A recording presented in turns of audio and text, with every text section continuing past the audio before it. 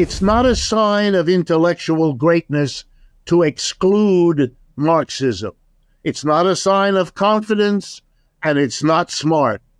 It is, to be blunt, stupid, because you do need to know at least a little bit how other people think differently from you, especially if they have nuclear weapons. Hello, this is Robinson Erhardt here with Pins the Podcat, who is doing some self-cleaning, and then the introduction to Robinson's podcast number 127. And this episode is with the notorious, in a very good way, Richard Wolff, who, whether you agree with him or not, is so fun to speak with and listen to and read. I can say all three of these things from experience. But Richard is a Marxist economist and Professor Emeritus of Economics at the University of Massachusetts Amherst, and he is also a visiting professor at the New School. This episode, I think, is quite straightforward. And though there are some diversions here and there to Freud and some other issues, we start with why mainstream economists dismiss Marx, and then we move right on to the basics of economics, and then the macroeconomic and social problems that Richard argues plague capitalism and our world because of the same. And in the same spirit as the beginning of our conversation, even if you think socialism is the craziest thing in the world, you should still take this seriously, because as we start off with, it's never a bad idea to understand how people think, especially if they have nuclear weapons, even though, to my knowledge, Richard does not have any. There are links in the description to Richard's website, because he's up to all sorts of things, and then his weekly show, Economic Update, and then a recent collection of essays that I read called The Sickness is the System. Now, as you know, I love likes, comments, subscribes. So does Pins the Podcat. They're endlessly appreciated. So if you are able to do any of those things, that'd be great. And now, without any further ado, I hope you enjoy this conversation as much as I enjoyed having it with Richard.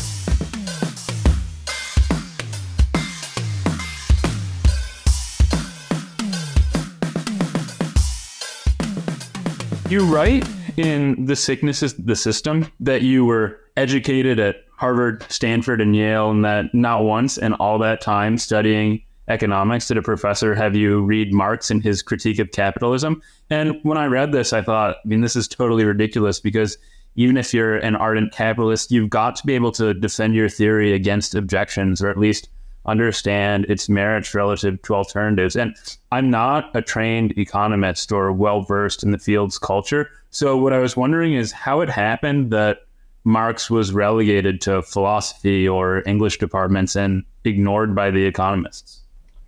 I think the answer to that is really quite simple. In my time as a university student, and I can extend it basically to the present, because I went from being a student to being a professor of economics, and that's what I've done most of my life. The answer to the question is the Cold War. In the Second World War, roughly 1941 to 1945, the United States was officially allied with the Soviet Union. Being a Marxist at that time was considered to be a badge of your loyalty. It was understood that the German Nazi regime, Hitler and all of that, had hunted down and murdered huge numbers of communists, socialists, Marxists. So nothing could be more reliable as an opponent of fascism, which the United States was fighting in Germany, Italy, and Japan, than Marxists. And, if we had time, I'd give you the name of 100 Marxists that were active in the United States that went to work at the highest levels of the United States government because they were trusted. They became important people doing work for the war effort. At the end of the war, 1945, there was a dramatic about face. With the fascist enemy gone, the Germans were defeated, the Italians were defeated, the Japanese were defeated.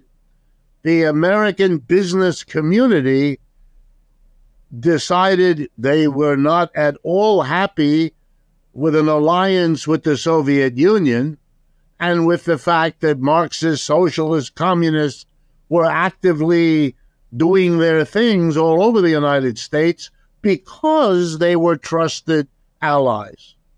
And so we had a purge. There's no other way to put it. Sometimes it's called the Cold War. Sometimes it's called McCarthyism. Now, that was the name of a senator from Wisconsin who hunted down socialists, Marxists, communists, wherever they were, in the university, in the labor movement, in government, and brought them up in the glare of publicity, had them say that they were socialists or trapped them in questions and got them fired. I mean, it's happened in other countries. It happened there. So all of this happened particularly in the second half of the 1940s, right after the war, and into the 1950s.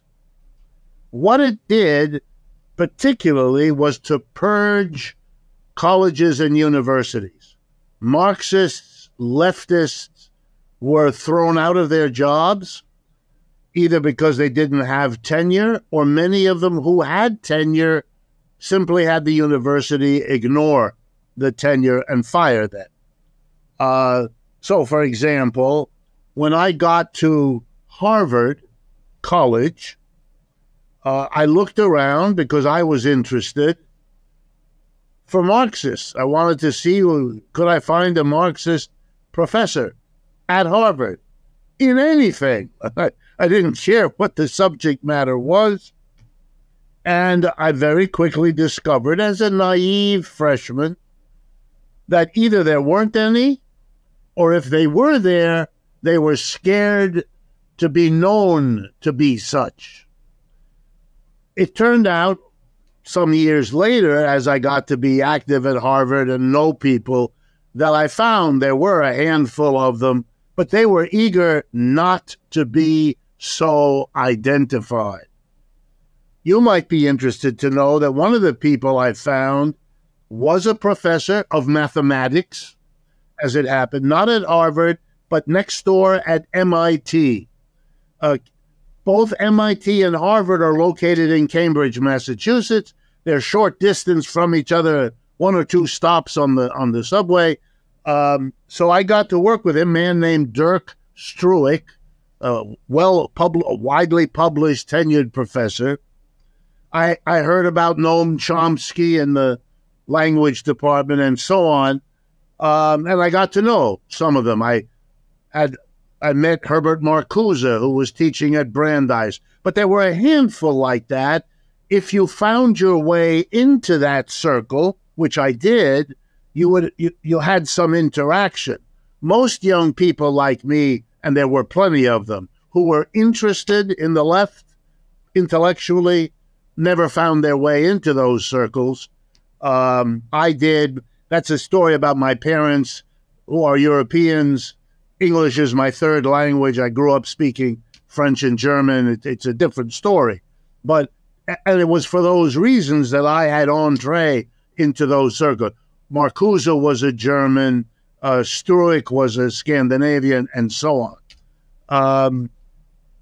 But the truth of it is, my professors were scared. I would raise my hand at Harvard, but the same thing happened at Stanford, and then the same thing happened at Yale. I spent 10 years of uninterrupted schooling at Harvard, Stanford, and Yale. I'm a poster boy for elite education in this country, and all I can tell you is you can fit into a very small room the number of professors I found who knew about Marx, who were comfortable and secure enough to teach about Marx or to answer students' questions. Here's the thing, the experience that happened to me most often. I'd raise my hand. I'd ask a question, and the question had something would come either into Marxism or into socialism or into worker revolutions, stuff like that. And I could see in the professor's face the silent pleading, don't go there.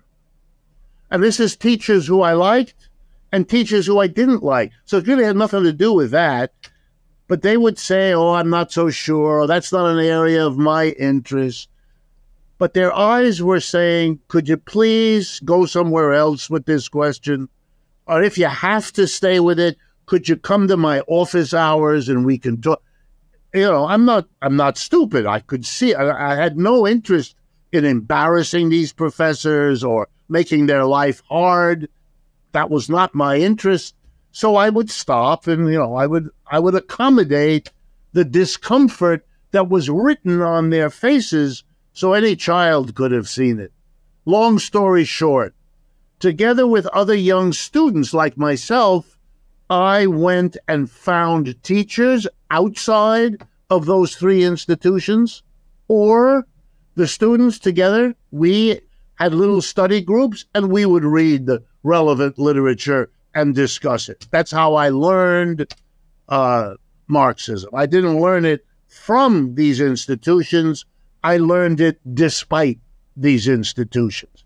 And in one part of your question, I would like to add, it's not a sign of intellectual greatness to exclude Marxism.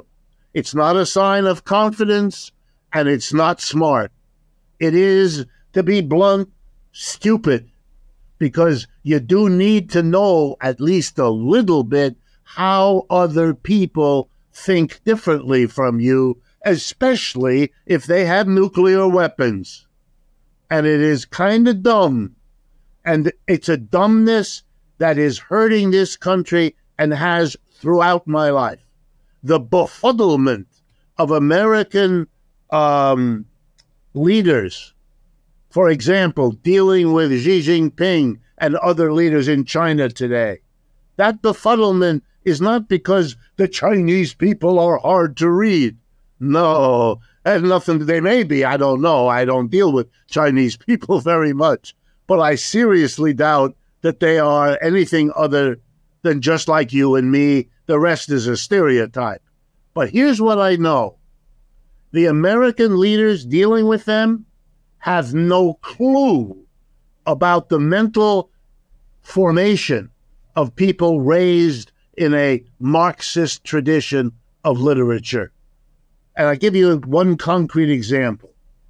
My classmate at Yale, which is where I got my PhD in economics, one of my classmates sitting in the same room, reading the same reading list, listening to the same professor, was a woman, and there were very few women then in economics, but that woman's name, Janet Yellen. I know what she knows because she and I were taught literally by the same professors in the same room at the same time. Yet what comes out of her mouth, I know, is different from what she understands, unless the intervening years have erased from her mind vast material. But I don't believe that's happened. She's a perfectly nice person, nothing to do with any of that. She just doesn't know about this whole. No one at Yale ever taught her, and she did not have whatever it takes to go find it out on her own. And so she lives in a bubble, imagining that everybody else is in a bubble. It's remarkable. Well, if you'll permit me a few responses. One, I'm already loving talking to you, which is great. Two, I agree with you entirely about the exclusion of Marxism being idiotic, even if you don't agree with it, because you need to understand what other people are thinking. Three, what's striking then is that on your reading, it's an historical accident that Marxism was so out of favor in economics departments. And it was just that accident was caused by international relations rather than legitimate economic considerations. And then fourth, to start off, since this is the first bona fide economics episode I've had on the show. I don't think we can really begin too basically, especially since most of what we're going to discuss emerges from what you identify as very, very basic problems of capitalism. So setting aside for the moment some of its broader social consequences, let's get into some of those basic economic tenets and unresolved mounting problems that are the economic considerations that economists should have been considering when comparing capitalism with Marxism. Sure. So let's start at the very beginning with what is economics. Why not? Basically, it's the study of how communities of human beings, whether you work at the micro level of a village or at the level of a state or a nation or the whole world, really doesn't matter, because the subject matter is the following. How do people in communities organize the production and distribution of goods and services? The food, clothing, shelter we need to survive has to be produced. It doesn't fall, a pair of pants don't fall from the sky.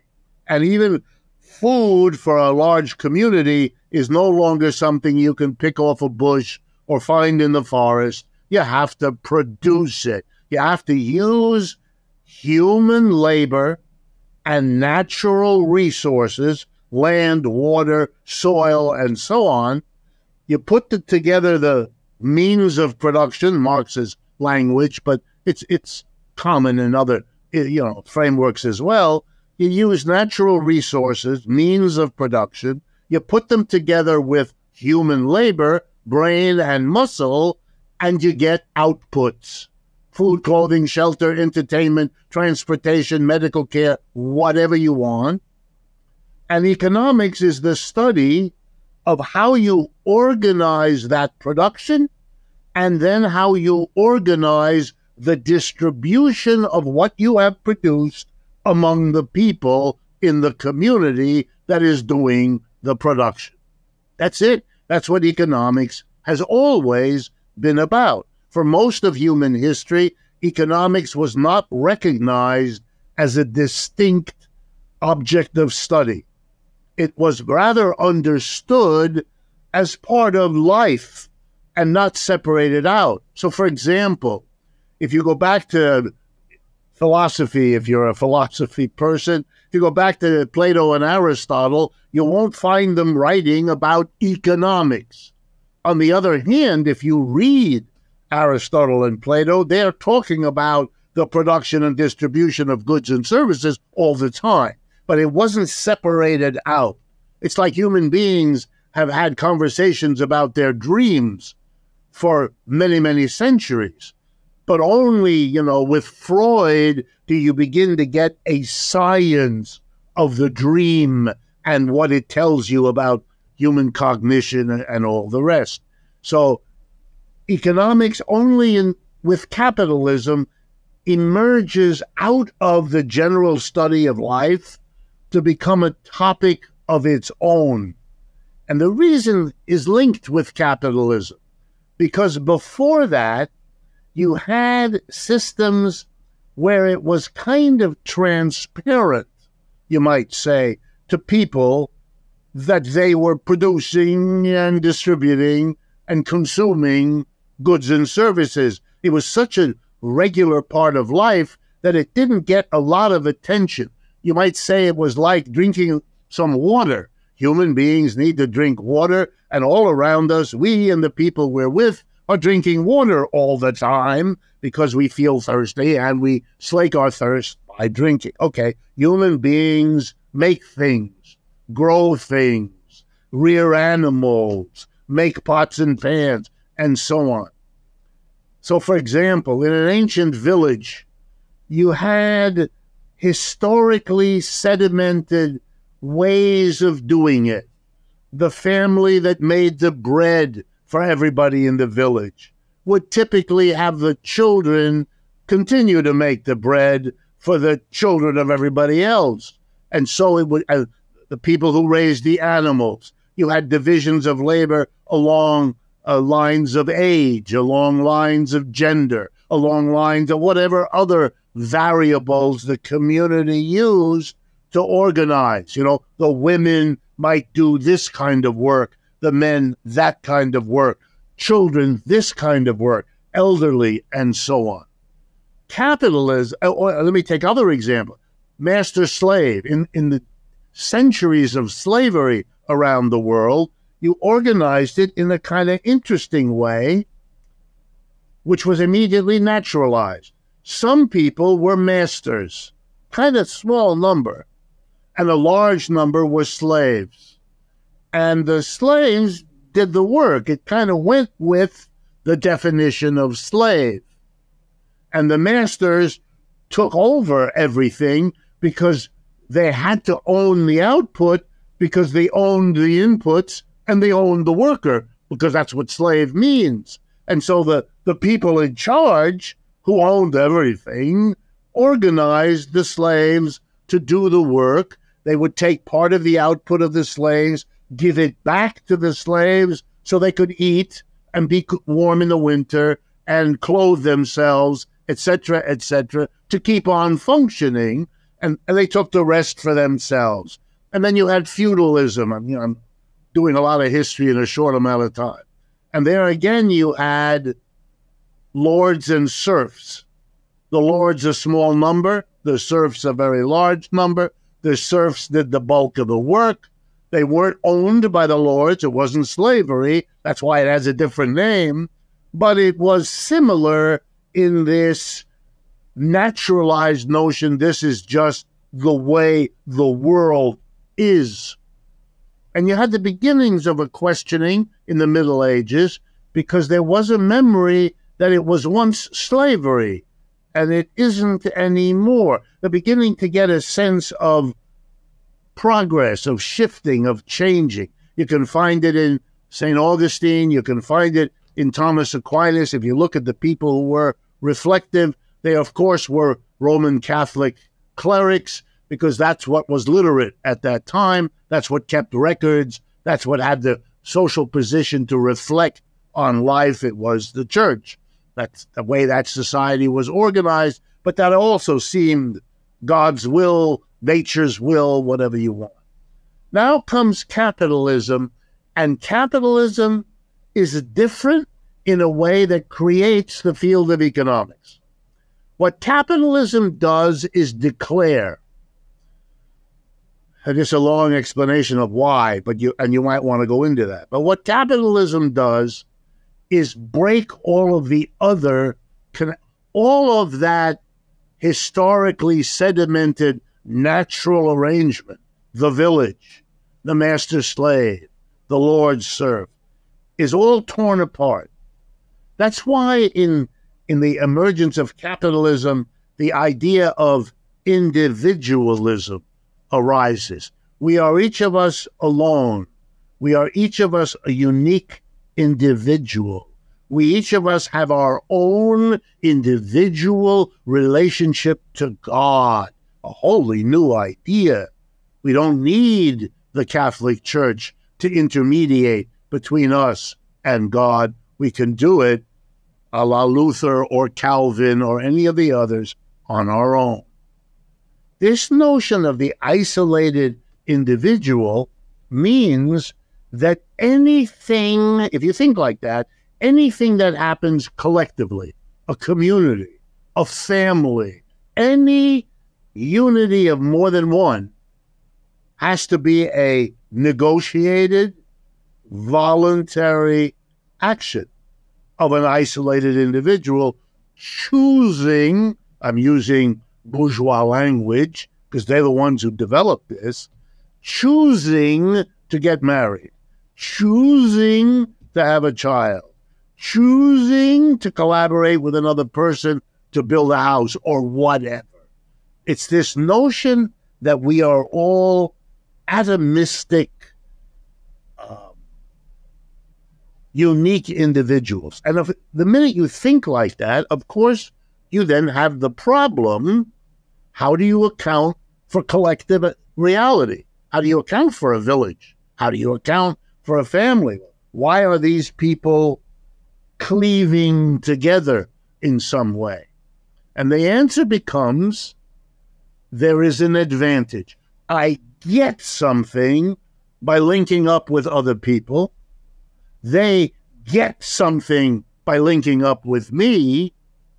And therefore, we agree to be together in some way because of a mutual give and take.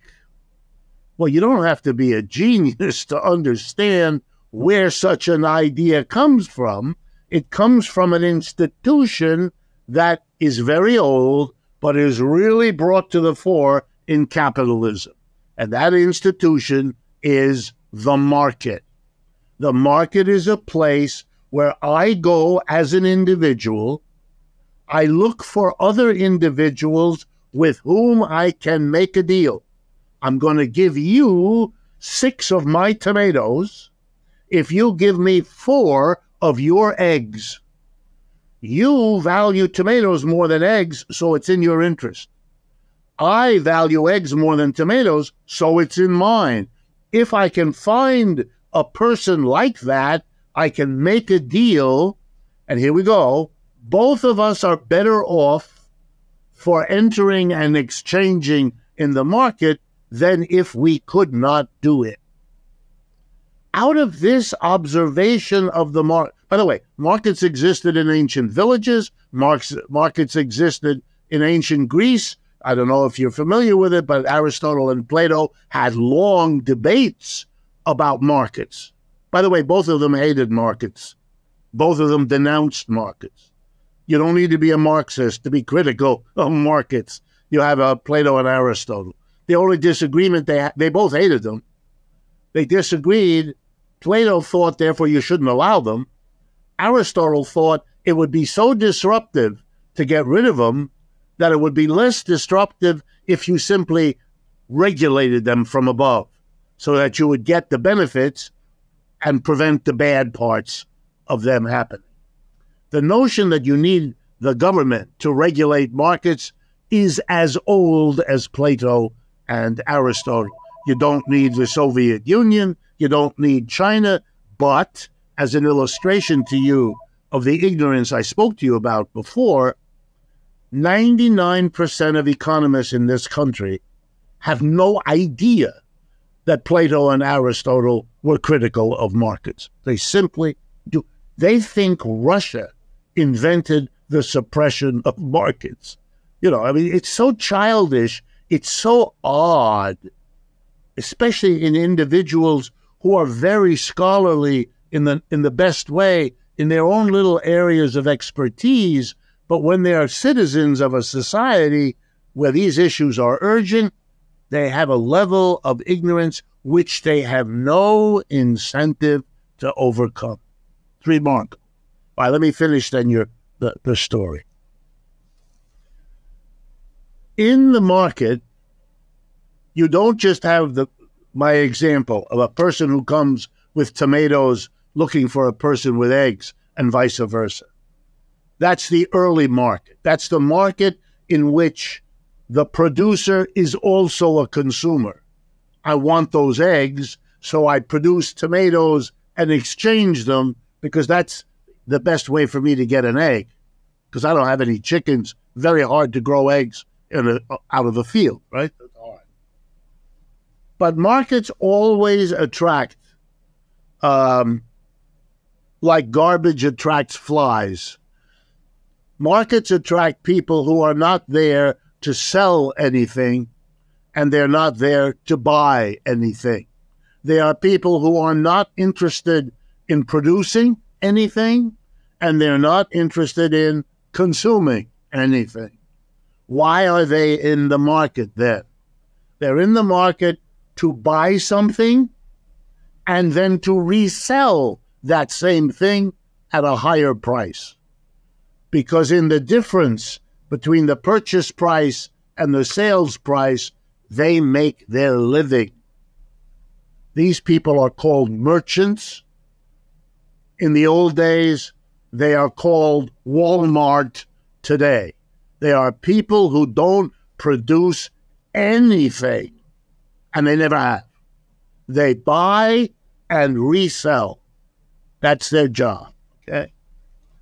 And what is of interest to them, and the only thing that is of interest to them, is the difference in the price, or to use the simple language, the profit, the gain they can achieve by cleverly buying things at a low price and then knowing how, where, and when to resell them at a higher price, keeping the difference, the profit, for themselves. This has existed from time immemorial, but about 400 years ago, starting in England, it becomes a new idea in the following sense. It's no longer just merchants, those who buy and resell, but there are people who are smart enough to see another opportunity. I might be able to buy inputs to production, raw material, tools, equipment, and I might be able to buy the labor, time, and effort of people. And I might be able to do that at a price that is less, when you add it all up, than what I can sell the output for. They discovered that, can you do that? Yes, you can. In England in the 17th century, this was done on a mass scale for the first time, at least for the first time that we know much about. And it then took off. And it has meant that ever since, we have had a very interesting reality, which as a philosopher, I think you can easily understand. Between the producer who makes things and the consumer who lives by consuming those things, capitalism is such an intermediary. The producers do not themselves get together to produce and deliver stuff to the consumer. What the producers do in capitalism is they wait for someone to come and hire them.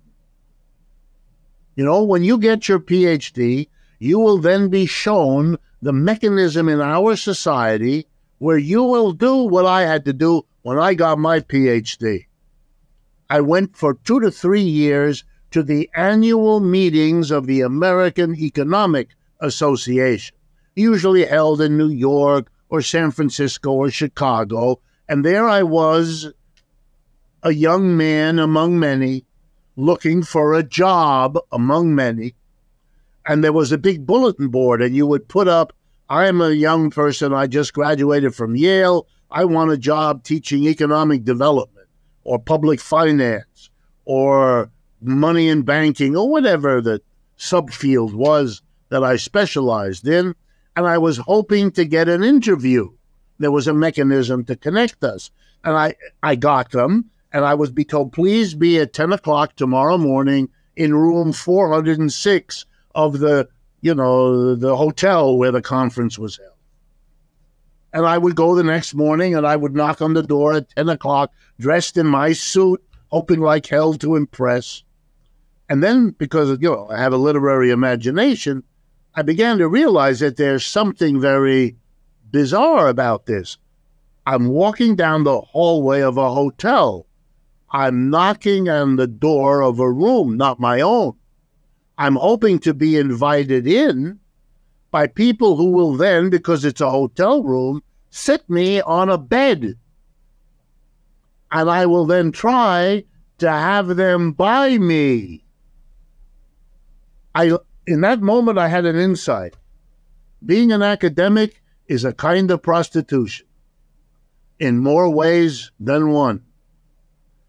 But back to my basic story. The capitalist is a person engaged in making profit.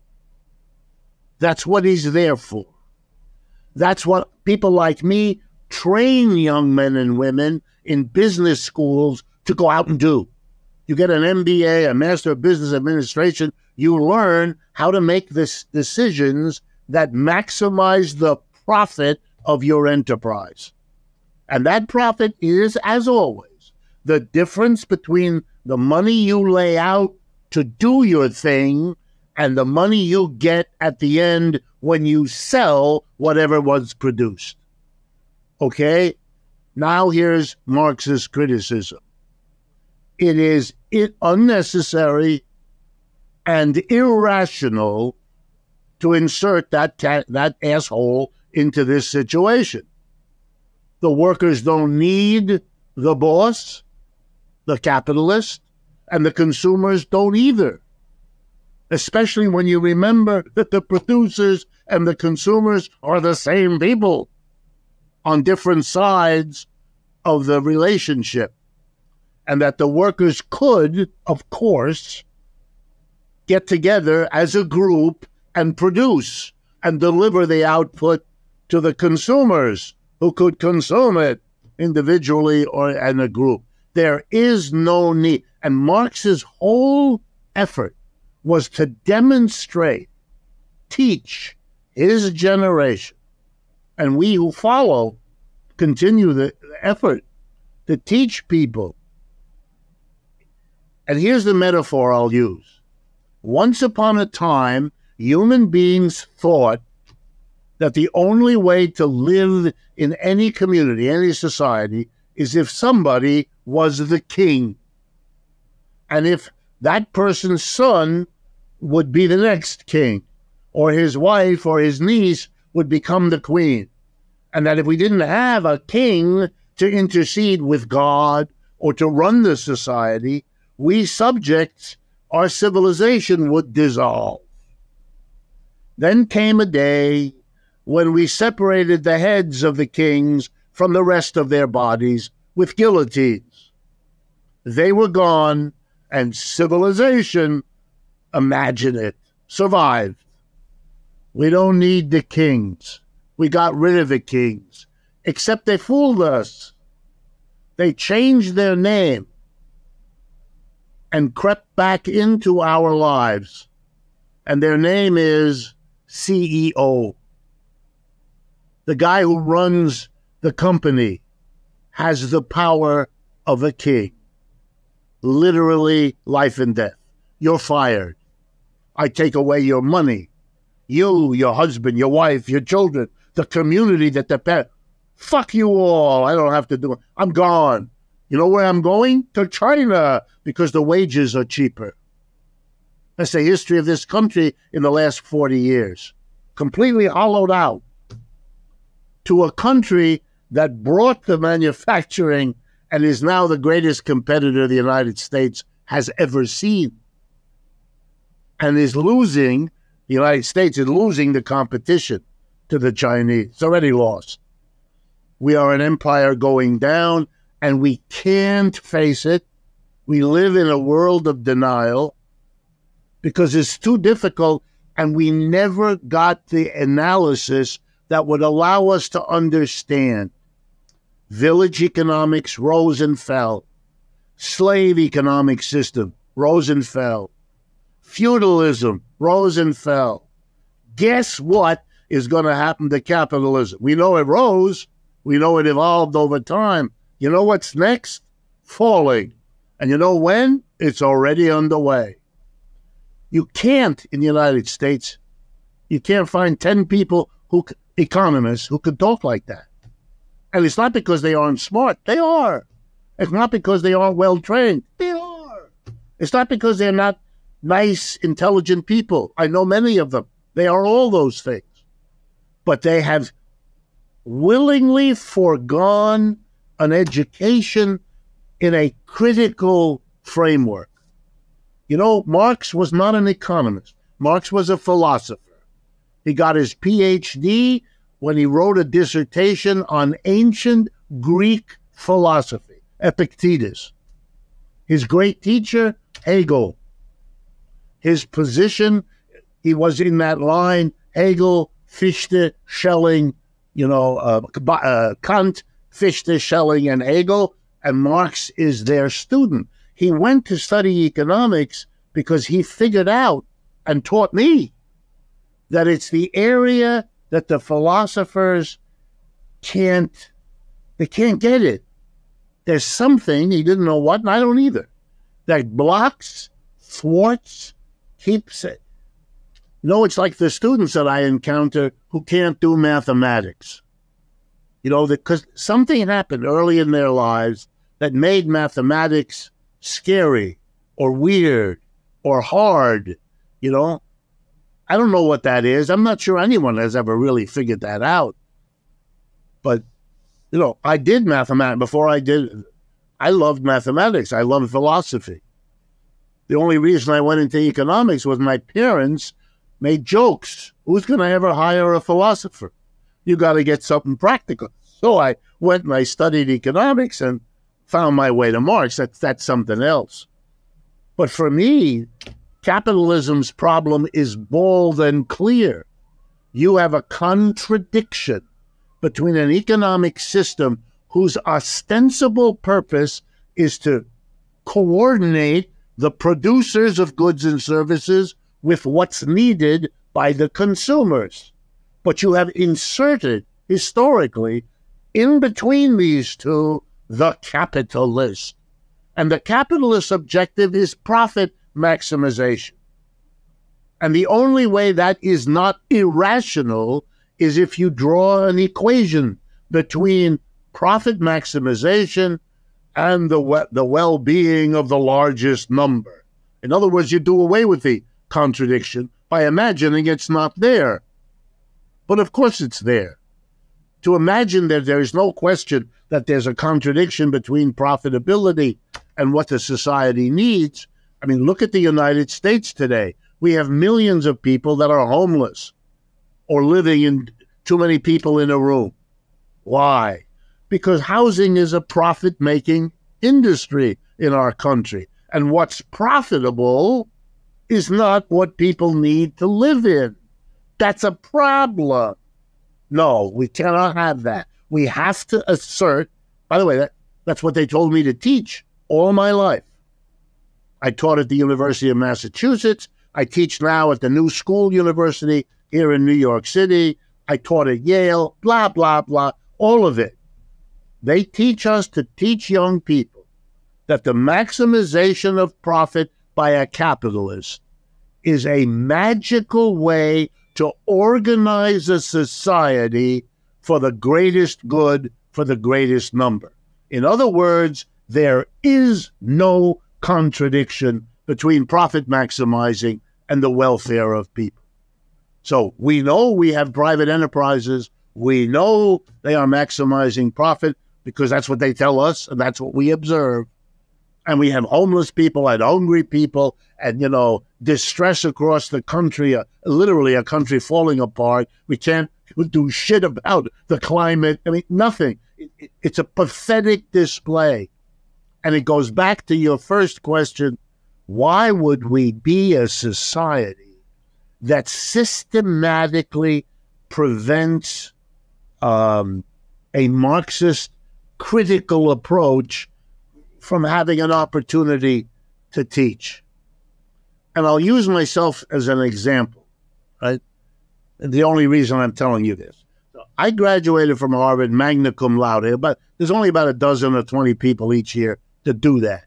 I was a great student, no problem. Then I went to Stanford. I wrote my master's thesis. Then I went to Yale. I got another master's in economics, another master's in history, and a PhD in economics. I got more degrees that, you know, than a dog has fleas. And yet, a person like me will not get a job in most cases. And the reason I got one was because I have that pedigree. The truth of it is, you know, without going into the details, I've had a tenure track job all my adult life. I'm lucky. You know, I have a nice pension. I'm in fine shape, but it's not because of what I know. I published a dozen books and more articles than I could count. I like to write, so I don't have a psychological block to doing it. But you're not going to find me or anyone like me at a major university in this country in the economics department.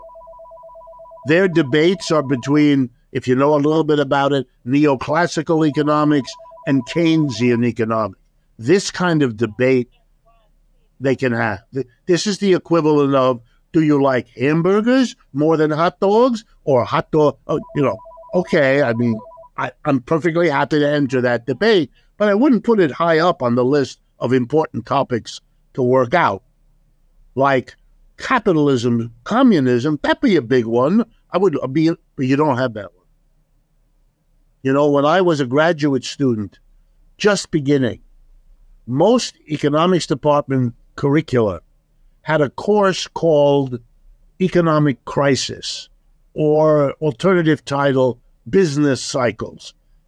But whatever the title was, here's the topic. And they would say in the little blurb for the course something like this: our capitalist system, notice the our capitalist system has a history of, looks like an up and down wave, like a sine curve in mathematics. It looks like this because it's cyclical. Every 4 to 7 years, it crashes. Some crashes are severe, some are shallow. Some last a long time, some last a few months. It varies. But this pattern, it's as old as capitalism. And therefore, we need to have a course that examines why did this happen and what has been done by human communities in the United States, in other parts of the world. How have they tried to cope with this? Because it's a fundamental instability of the system. Have they figured out how to prevent it? Well, you know the answer. If you read today's Wall Street Journal, it's worried about whether the next crash is going to hit in the second half of 2023 or only in 2024. Eliminate them, we haven't done. We've tried for 300 years, we haven't made it. But if you look at the curriculum of American economics departments today, no such courses. Because we've overcome the problem? No. Because it's unbearable to confront that we have a system that is so unstable. I'll give you a joke that I make when I teach large lecture courses. It goes like this. If you lived with a roommate as unstable as capitalism, you would have moved out long ago.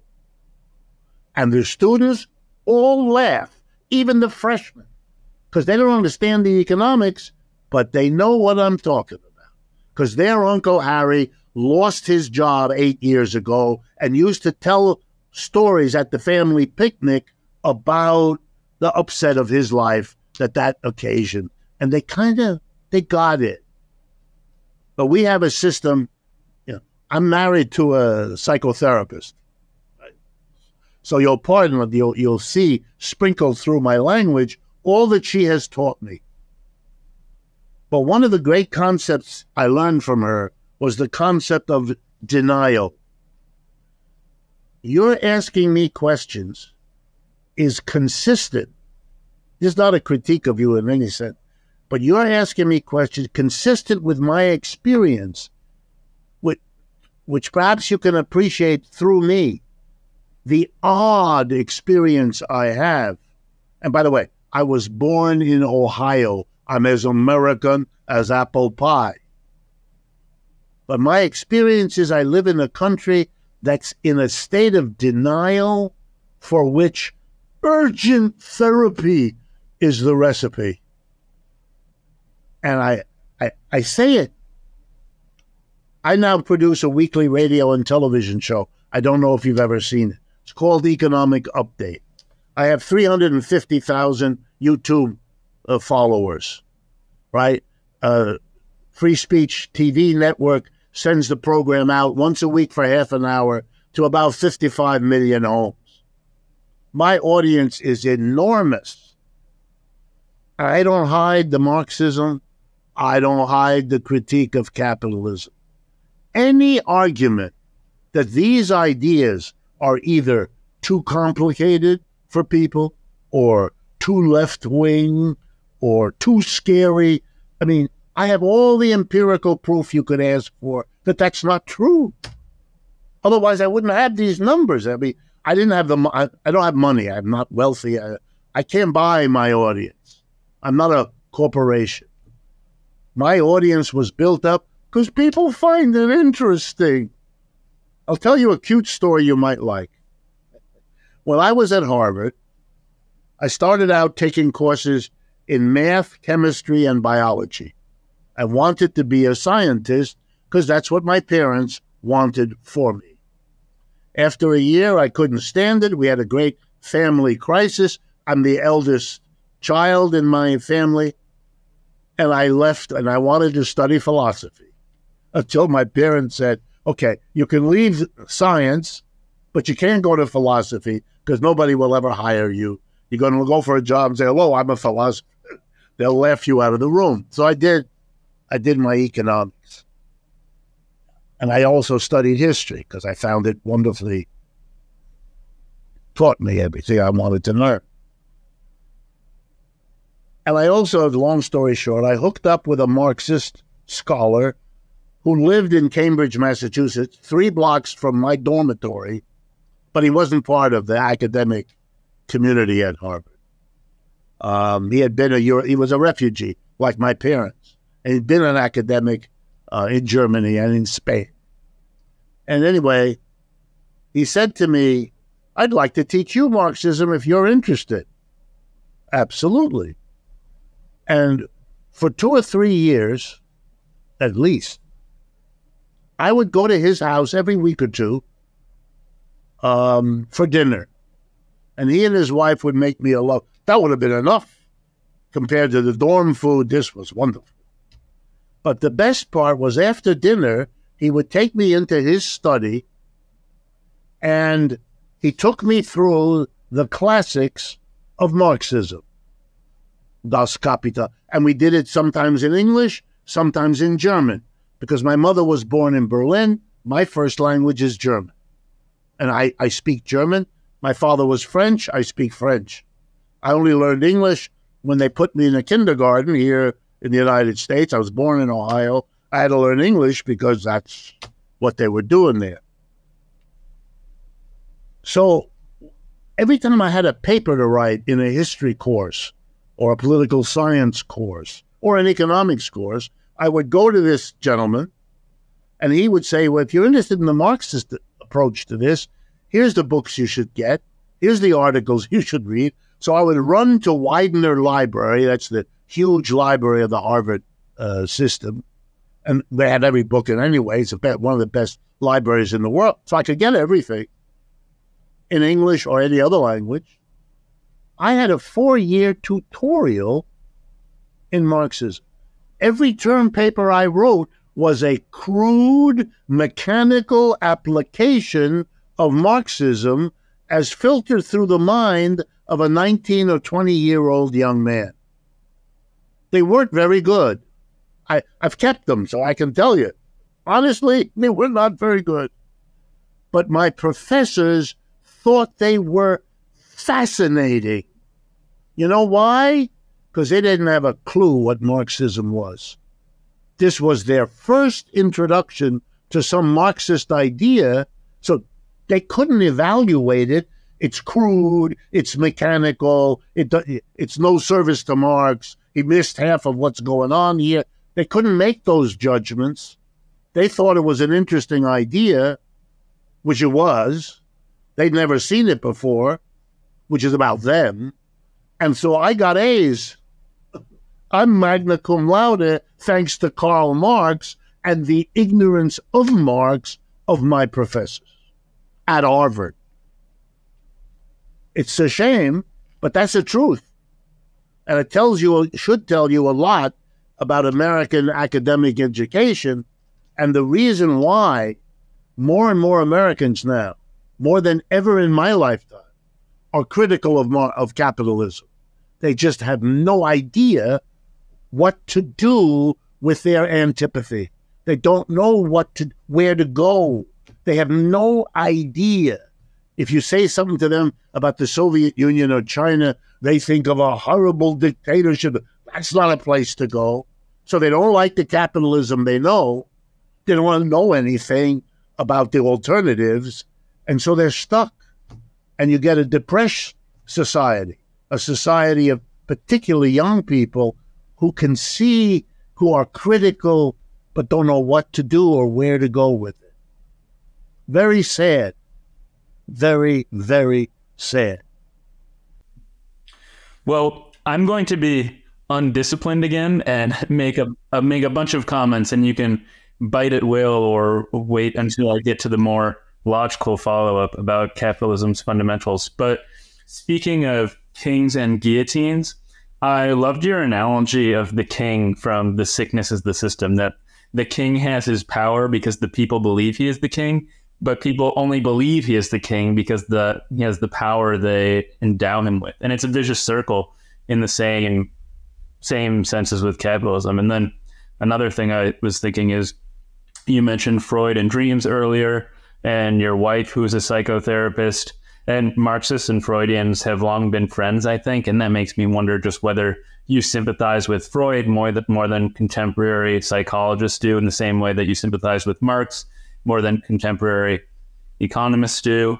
Well, I'll skip what I was going to say about Aristotle and Plato, even though that's very interesting too. But the main problem of capitalism, as I hear it from you, is the middleman, the capitalist who stands between producer and consumer. But I'd like to make sure that we can identify and explicitly flesh out the, I guess, secondary major problems you see in capitalism, so we can see if I've identified them correctly. And the first, I think, is that, again, according to you, so tell me if I'm wrong, capitalism organizes businesses, factories, etc., in an undemocratic way, so that the middleman has control rather than the producer or the consumer.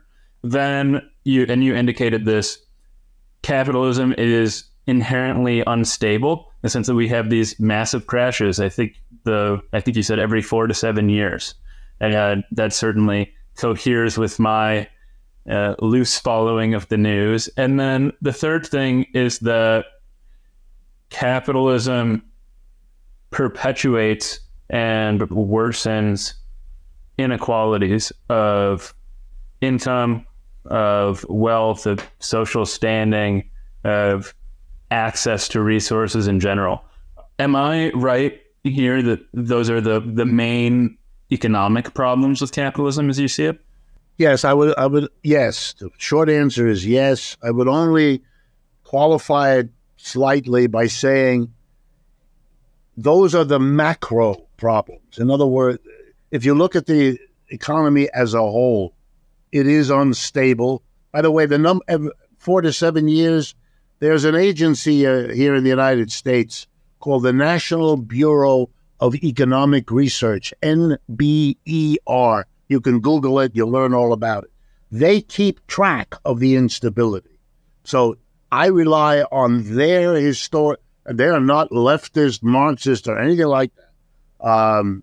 None of the basic sources of my data come out of people like me. I have to rely on people governed by very different priorities. Anyway, the NBER has that number. Every 4 to 7 years is the average business cycle from peak to peak or trough to trough. That's the way the history has worn out. So on the macro level, gross inequality, and I mean gross, I don't know if you're familiar with these numbers.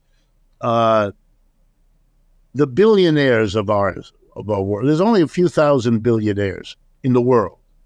But if you add them all together, they own together more than the bottom half of the planet, which is now in the neighborhood 3.5 billion people.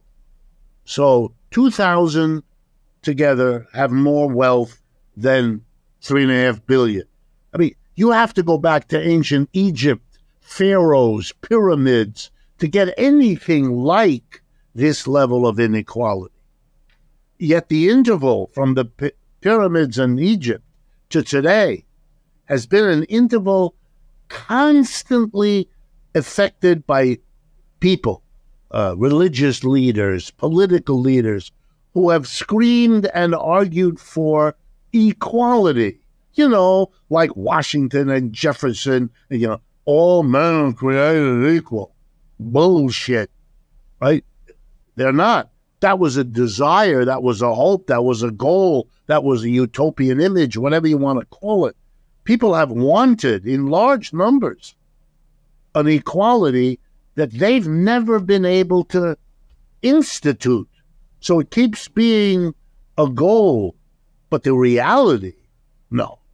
And capitalism is in many ways the worst, because it went further in. Look, the slogans of the French Revolution, which was the end of feudalism in France, 1789, the slogans were liberté, égalité, fraternité.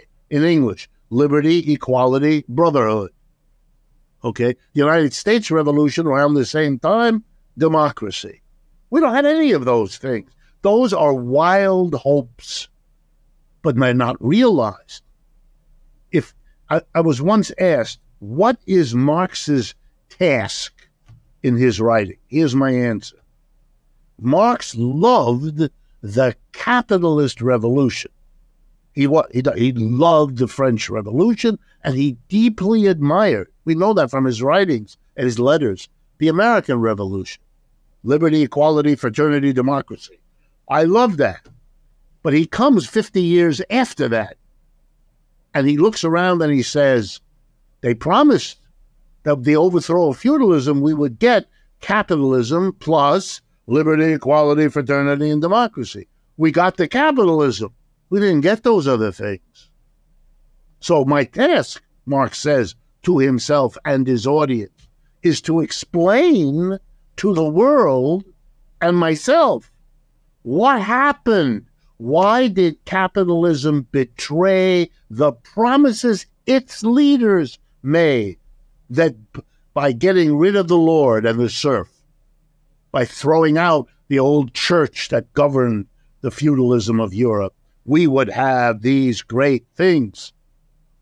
You know, he loved the symphonies of Beethoven. Beethoven's symphonies are the celebration of liberty, equality, fraternity, and the army of Napoleon liberating all of Europe from feudalism. Marx's task, and ours, mine, the people who come next, what the hell went wrong? And Marx's answer, which is our answer too, what capitalism could never face, that the obstacle for capitalism in bringing us what it promised, the liberty, equality, fraternity, democracy in the Declaration of Independence or the Declaration of Human Rights, is capitalism itself. Of course it can't see that. That's the psychology. You know, you can see the flaw in the next person, but it's you. You can't see it in you. About Freud, absolutely. But what is important about Freud for us are two things above all, and one much more important than the other. The less important, very important, but not the most important, is the recognition that there's a universe called the unconscious, an incredible part of the human being, of the human experience, that when you see something or think something, you do it on two registers. One you're aware of, the other one you're not. But it functions, the two function alike. They respond to stimuli. They form an opinion. They form a reaction. One you can articulate because the society welcomes it. But the other one you can't because the society doesn't want it, starting with your mother and father, upon whom you depend literally for your life. And there's this separation. In German, the word, Freud was German, Spaltung in German, splitting. The brain splits at this earlier into the conscious, and it opens up an unbelievable. I love, for example, I don't know if you follow things in the art world, but there's a magnificent school of painting early in the 20th century called Surrealism. And one of the great painters is a Belgian, named René Magritte. My favorite artist. My favorite too. And that's what he does. He asks the Freudian question and paints his answer. Spectacular. But here's the more important thing. For me, the most important writing of Freud is the first one, The Interpretation of Dreams, 1896. In that book is a chapter called The Dream Work. And Freud is trying to explain why the dream, you wake up and you remember you were lying on the grass, looking up through an apple tree, and a worm fell on your nose, whatever it is. Why? What in the world? How do we explain that was your dream? As opposed to you were riding on a horse and a lovely young lady jumped on the horse with you, or whatever other. What? And he uses a word. And the word in English, I only know, it's funny, I don't remember the German. I can figure it out, but in English, overdetermination. As in mathematics, if you have more equations and you have variables, you have a problem. Work this out. Well, it has a completely different meaning in psychology. But he talks about how all the environment, everything in the environment produces that dream. And the trick of the analyst is to explain why this element and that element show up in the dream, whereas these other elements are pushed aside or play a secondary role. The French pick it up, and it becomes in French surdétermination, over-determination, right? Sur, the French, over. Well, why is that interesting? Because three of the greatest Marxist theorists since Marx, the Hungarian Georg Lukács, I don't know if these names mean anything to you, the French communist Louis Althusser, also a philosophy professor, and Sartre, a French icon, right? So Sartre, Althusser, Lukács, there are others, Gramsci in Italy also.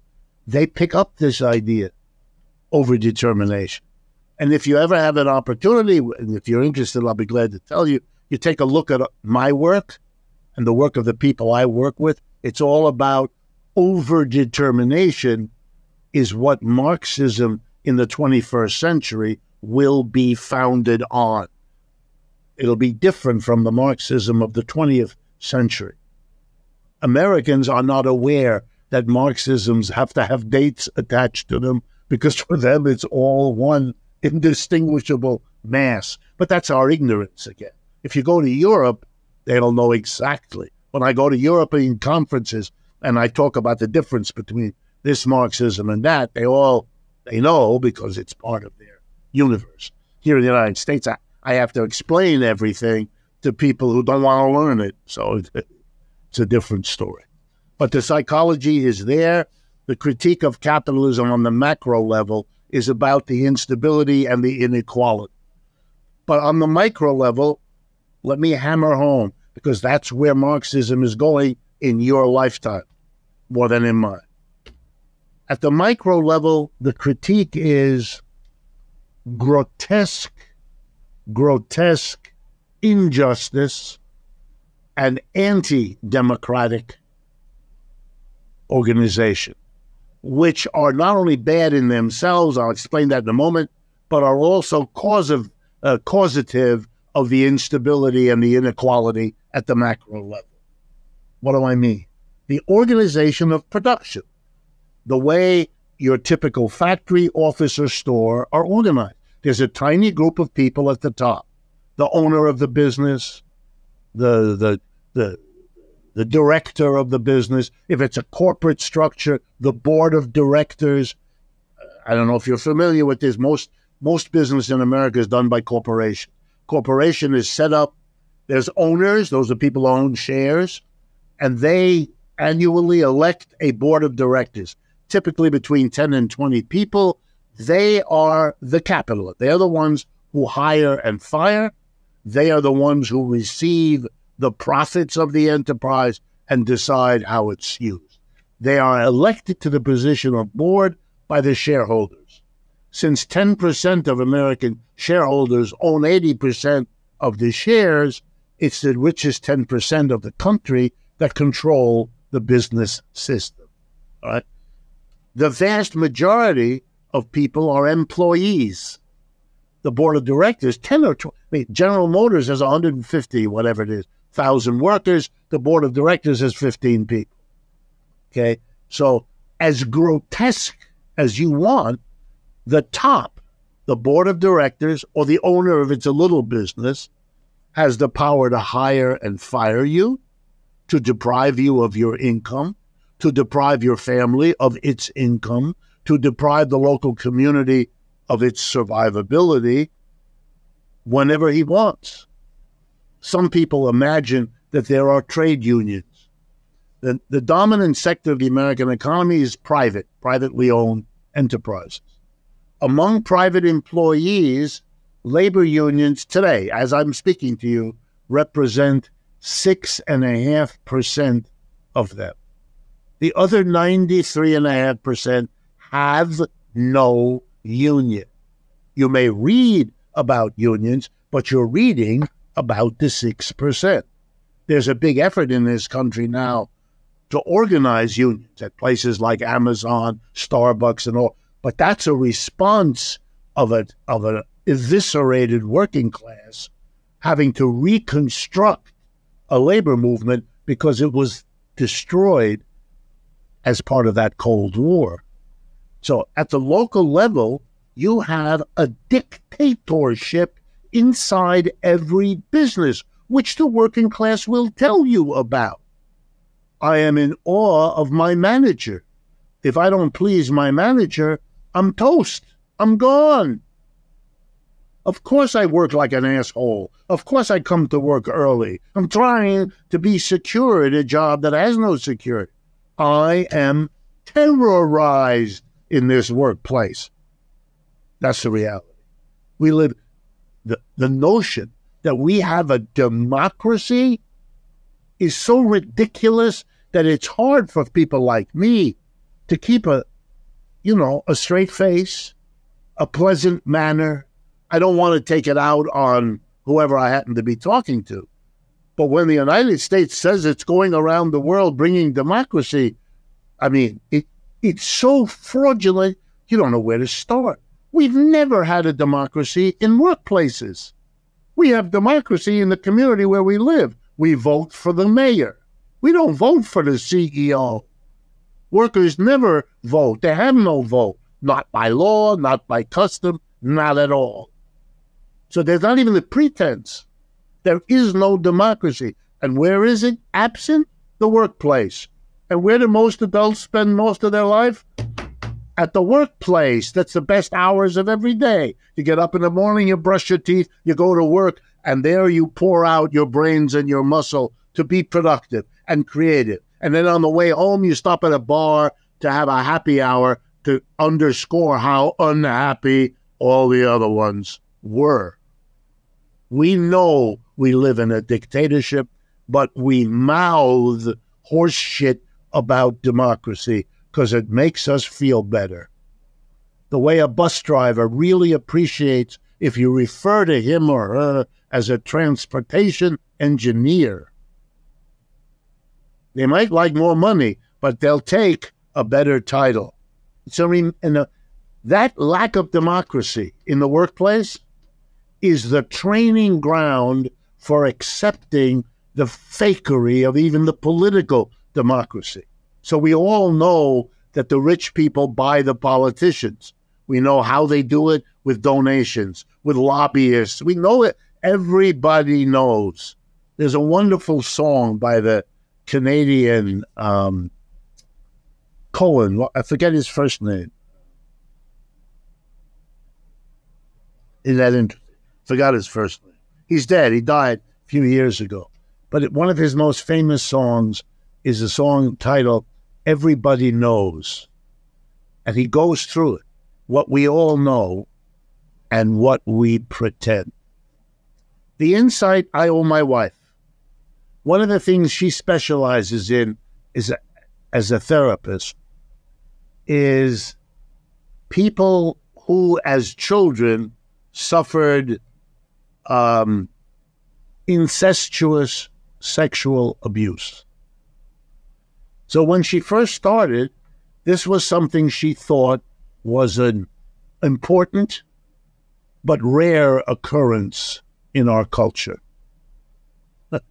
She then discovered it's everywhere. But there's been everywhere. Rich people, poor people, people in the middle, white people, black people, you name it. Catholic clergy, loads of them. Other clergy, everywhere. Everywhere. But it is important to remember, and this is Freud,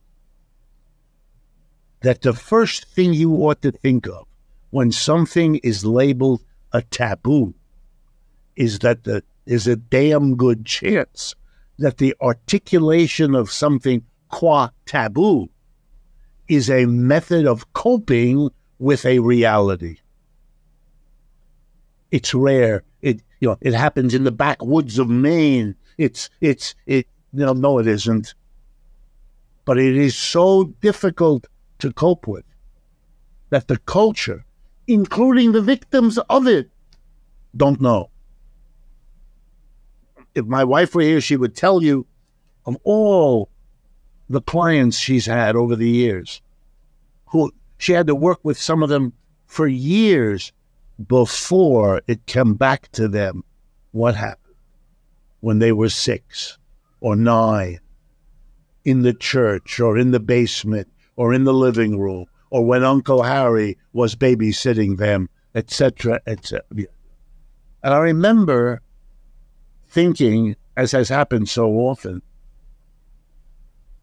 that trying to understand the complexity of a person or a family is, of course, not that different from trying to understand the economics of a city, of a country, of an epoch. It's complicated, it's multidimensional, and that overdetermination is a very good way to get it. Stop looking for the key cause of anything because it isn't there. Everything has immense causes. You can never get to all of them because there are too many. They're that 8 on its side on your shirt there. It's the infinity symbol that overdetermines everything.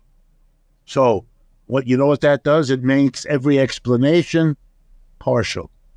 It makes every explanation insufficient. It makes every explanation provisional. And you know what that guards against?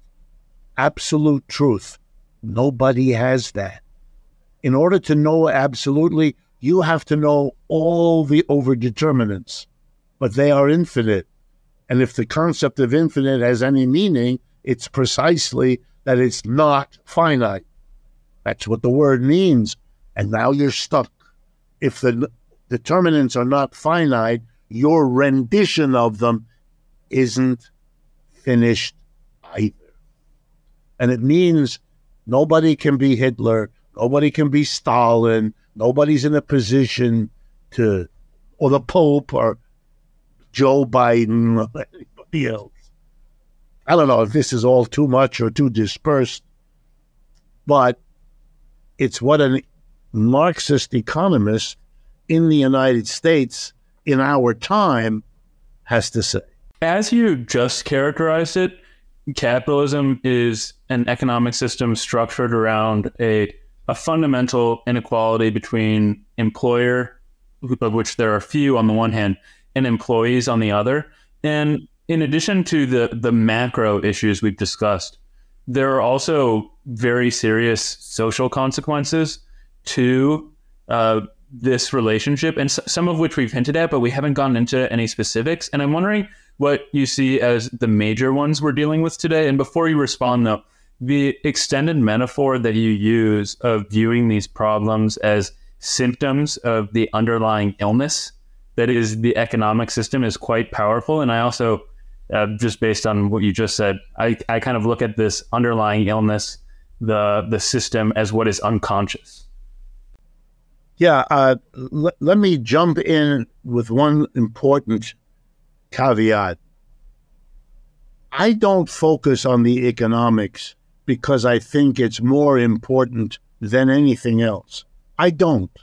Let me be as sharp as I know how.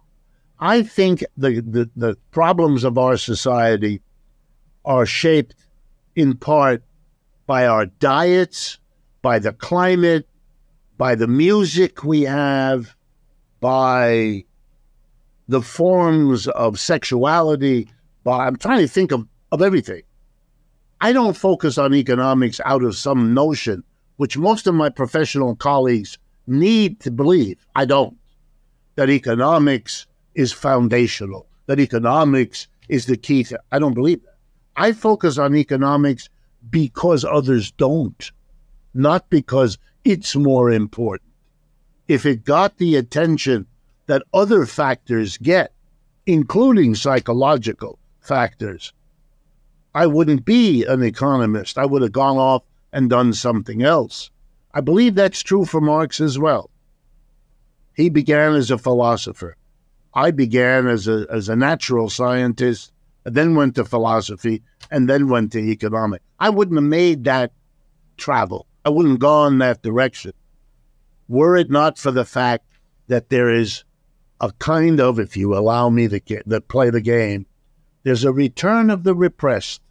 Marxism is the return of class analysis, of this division of the society in the economy between those who run the show and snatch the bulk of the product and those who do the work and are asked to live in the worst conditions under the greatest insecurity, etc. This injustice, this grotesquerie is denied, hidden, downplayed, marginalized. That's why I'm an economist.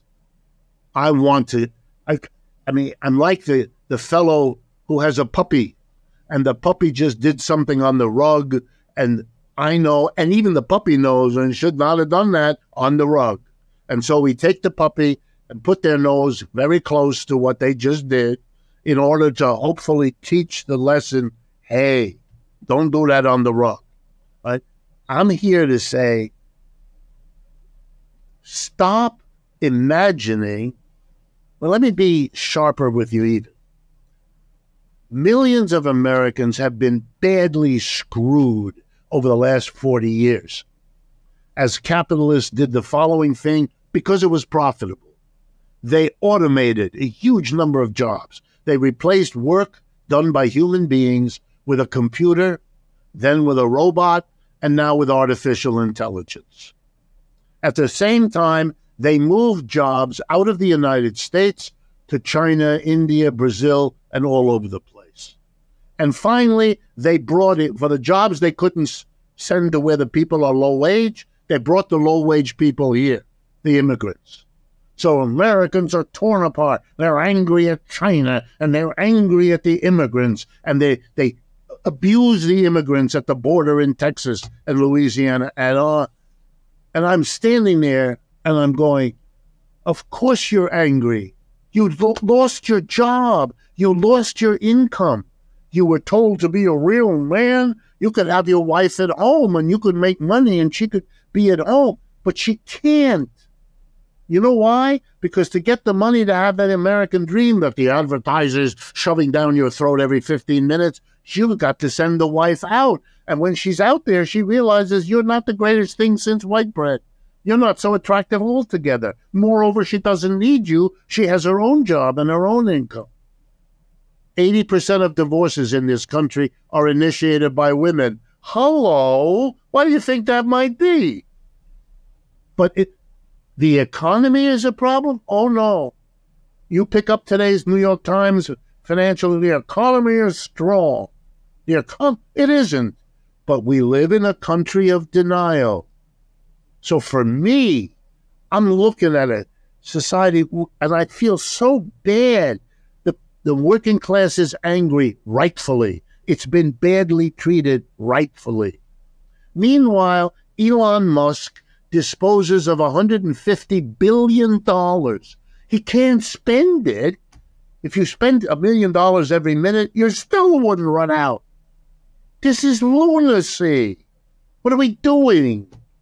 We are ripping our society apart, focusing the anger where it doesn't belong, protecting the super rich who would be just as luxuriously living if they had $1 billion as if he had 150. The rest of it should be going for what the society needs.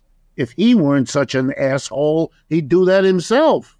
But he's caught up in the same denial, so we don't have it.